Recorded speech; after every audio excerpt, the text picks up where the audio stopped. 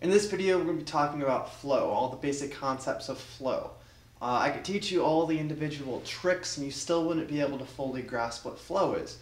We'll need to start first by a definition. What is flow?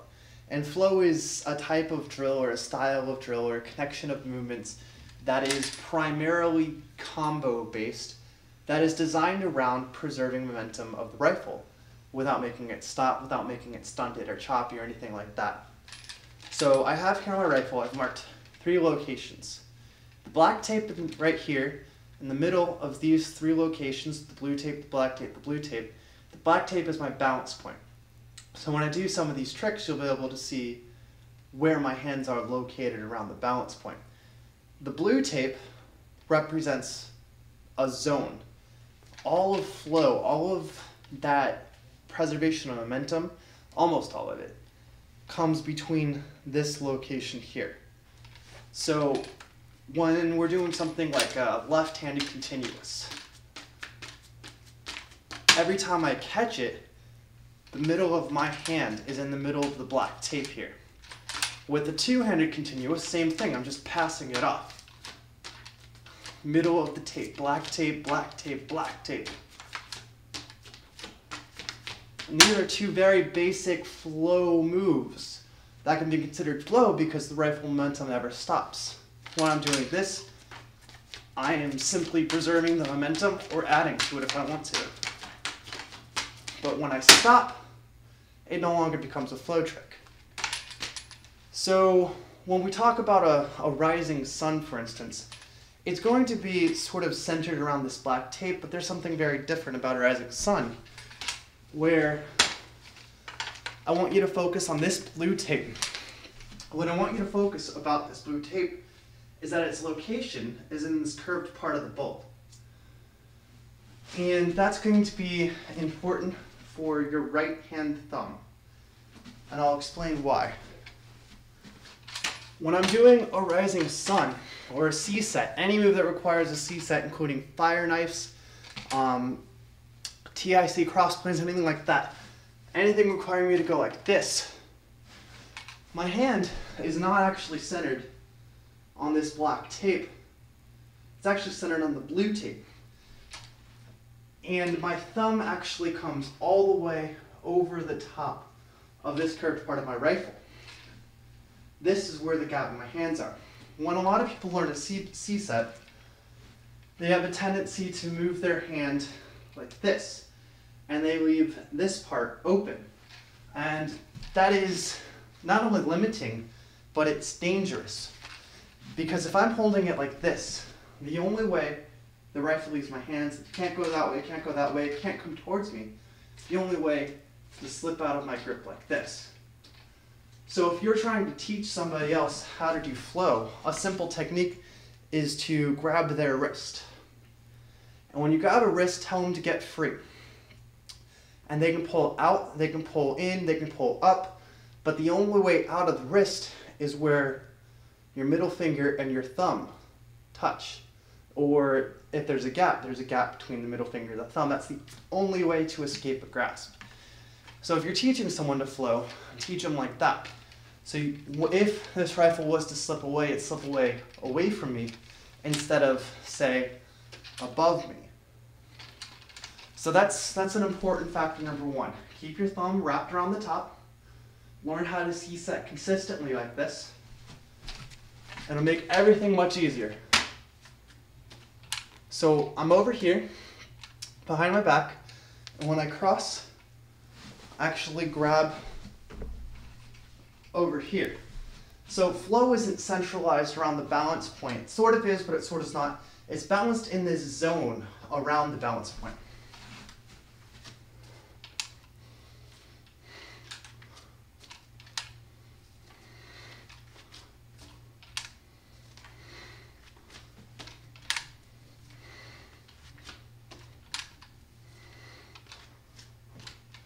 And when I come around to the front side from a rising sun, again, it's just like a C-set, where I wrap my thumb around the top, around this blue area.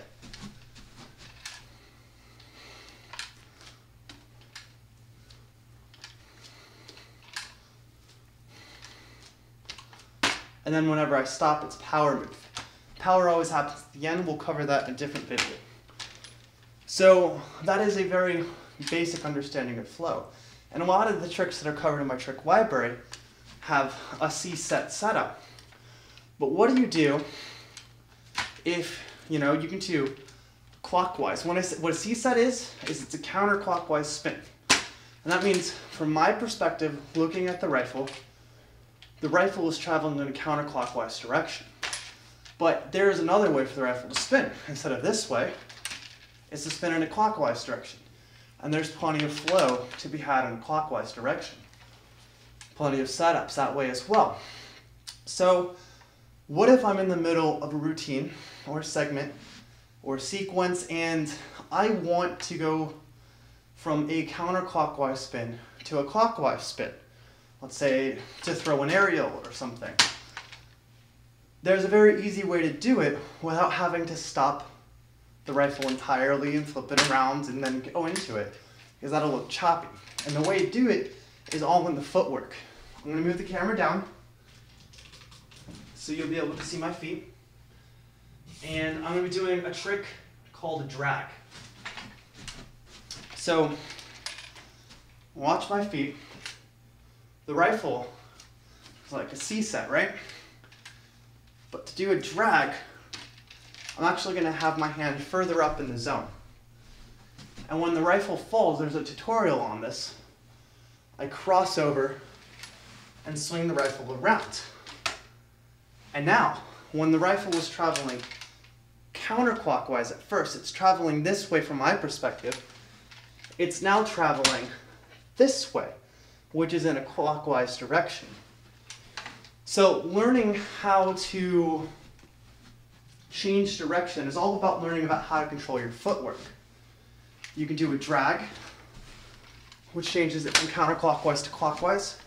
You can go behind the back and bring it back in front, which that'll take it from a clockwise direction into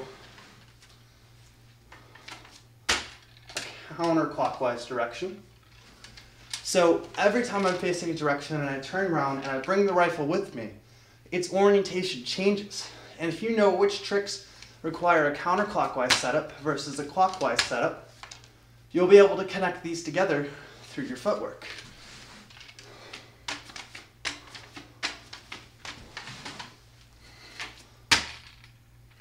Like that. So I'm going to show you real quick, the last thing on the list is to go behind the back here. And so, single spin, drop it behind your back, and it's almost like you're just doing this. So from the front it looks like this, but then I'm moving my body around it and transferring it off. So real quick here, take a look at all of my hand structure and hand positions. I've actually got the sling facing in towards me, which I'm going to go from here to here with.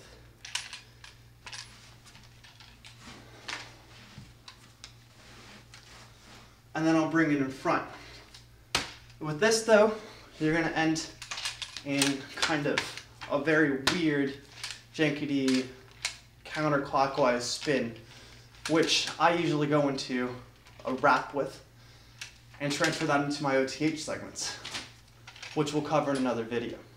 So that's all the basics of flow. Have fun, practice with it, learn new tricks, learn what you can do with it, segment your tricks, what you can do clockwise, what you can do counterclockwise, and then put it all together by using your footwork. Remember these zones. The first zone is right below the upper sling swivel. The second zone is at the very first part where your bolt curves over, and then remember your balance point. If you're not in one of these areas, you're probably not going to be able to achieve good flow unless you're doing things like tuck and roll or flailing rifle, things like that. Those are the exceptions to the rule, but for 90% of what you're going to be doing in flow, it's between this and this. Have fun and happy drilling.